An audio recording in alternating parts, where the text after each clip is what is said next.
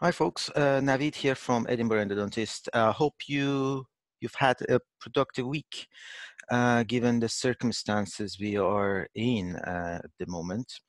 Welcome back to the second week of the trauma mini lectures.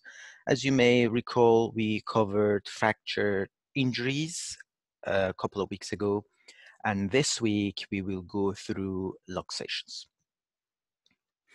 The aim is to highlight the current guidance for managing the various forms of dental trauma in order to improve, maximize the chance of success and overall tooth retention. The learning outcomes include the principles for the assessment of a traumatic dental injury, so to be able to diagnose common luxation injuries and displacements using clinical and radiographic signs, and to implement the appropriate management and to understand the monitoring periods required and follow-up care.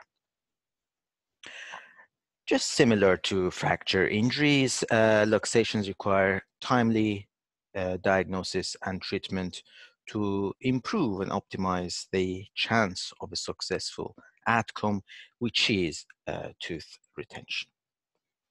The etiology is similar to the fracture injuries, really, so please check the first clip in the series to recap. It will be the first one in fracture injuries, the infractions. This week, we will go over luxation injuries. They include concussions, subluxation, extrusive luxation or extrusions, lateral luxation, intrusive luxations or intrusions, and avulsions. We will start with concussions today. Concussion is an injury that involves very mild stretching or crushing, so it could be inwards or outwards force of the tooth and the overall supporting structures, basically the PDL and whatever the PDL and the cementum are attached to.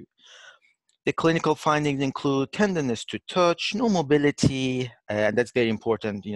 Tooth should be, rock solid with physiologic mobility only, because if there is mobility, it would be something else.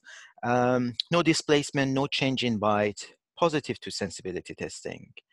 And everything should, apart from a bit of tenderness, everything should, look the same as before. Don't worry too much about sensibility testing on presentation. You can, in fact, delay this until the review, and be aware of the fact that, despite the fact that a tooth may have concussion injury and maybe concussed, you may have a combined fracture injury too. So it is not one or the other. Sometimes you see both of them at the same time. Also look at everything else, soft tissue injuries and so on and so forth. So these things are not unheard of. So you record everything, examine everything thoroughly and systematically to come up with a diagnosis.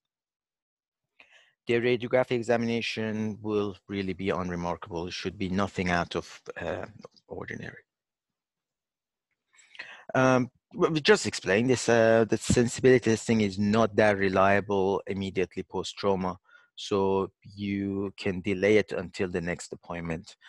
Then you can do your baseline there and then monitor it from then on. In both dentitions, you just reassure the patient and parents, advise a soft diet for a couple of weeks and encourage them to brush as they would normally do. If the tooth gets discolored soon after the injury, and it's not really uncommon, there's so many of these teeth may get discolored, so you might just advise them and reassure them in advance. And it doesn't matter, just reassure them.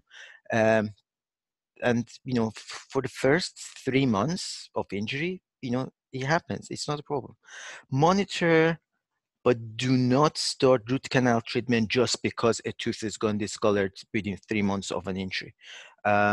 You really need to have two clear-cut sign of not just pulpal necrosis, but also infection before you even think about a pulpal diagnosis of necrosis and infection and root canal treatment.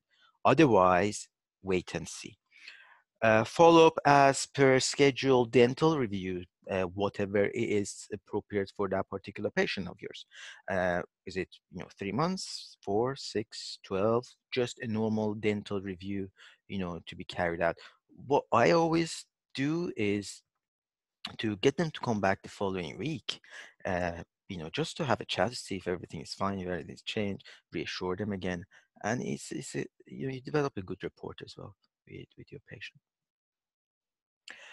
On review, check pulpal status, and monitor for a good year after your session of pulpal testing.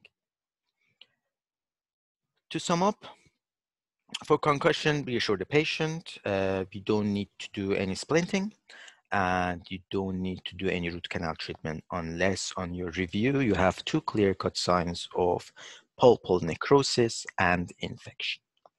So it's easy peasy in a way. Okay. That's all for today. Thanks again for watching this clip.